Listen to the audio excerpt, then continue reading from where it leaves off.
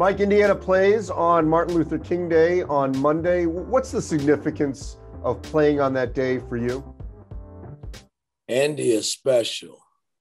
Dr. King was special. That's the only word I can use for him. And I say that because you think about this, Andy. He protested, he marched for equal rights for all people, not just Black people, for all people.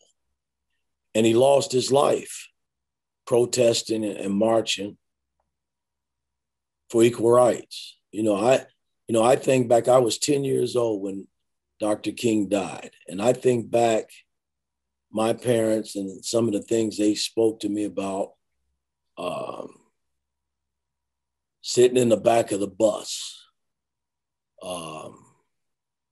drinking out of different water fountains, not being able to stay in hotels, couldn't eat in certain restaurants, couldn't have a voice to vote. Think about all of those things. And Dr. King fought for all those things, man, and lost his life doing it. I look at myself as a head coach at Indiana University. I wouldn't be sitting here today if it wasn't for Dr. King and some of the things that he stood for. So nothing but love and respect. I mean, we're still praising Dr. King today. He has this day, as his day. That's how special he was.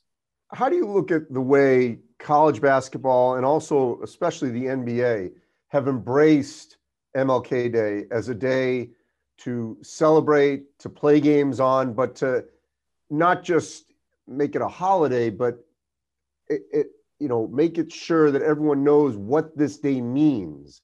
And that's why we're playing here, to acknowledge his importance in human history, not just American history. Well, I think we all do it because of what he stood for.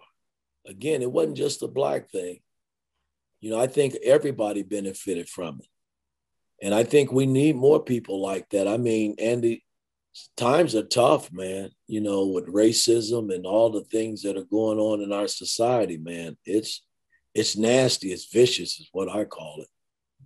But at the end of the day, when you can look back and grasp a hold of somebody that powerful, that special, that was able to create nothing but love and unity, man, come on. That's why we're doing it today, because it was so special. And it's a shame he had to lose his life over it. But I think it made a lot of us a lot better. I truly believe that.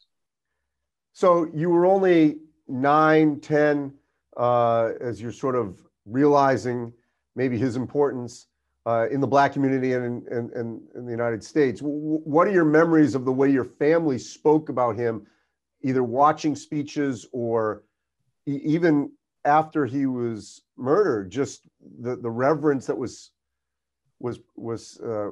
basically shown toward him in those hours, days, weeks, months, and years after?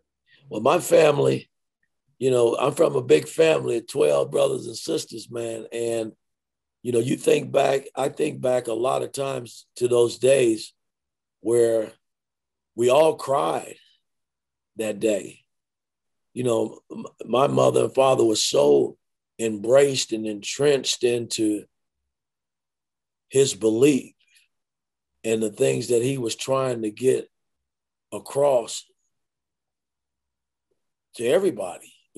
Again, I keep saying not just Black people, to everybody, to understand that we need each other, man. And my parents were so deep in, boy, that they cried that day in front of that TV when we got the news that he was assassinated, just like they cried when Kennedy died and was assassinated. I mean, if you're a good human being and you thinking rationally, I mean, those people were trying to do the right thing for our country, and you shouldn't lose your life over that if you rationally thinking the right way and you're a good human being, you don't kill somebody for standing up saying, I'm trying to help people have equal rights. What's wrong with that, man?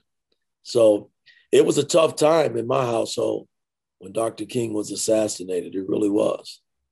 One last thing, Mike. Obviously, I don't expect you to speak on what's going on across the country, but just within your sphere of Indiana basketball, the basketball community, in the last 2 years, obviously there's been an awakening, hopefully, since George Floyd's murder, of looking beyond yourself to try to reach even more equality.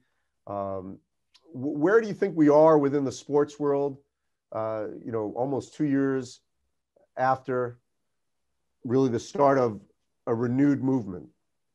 No, I think the sports world is in a great place, but this thing is bigger than sports, man, to me. It's always been bigger than sports.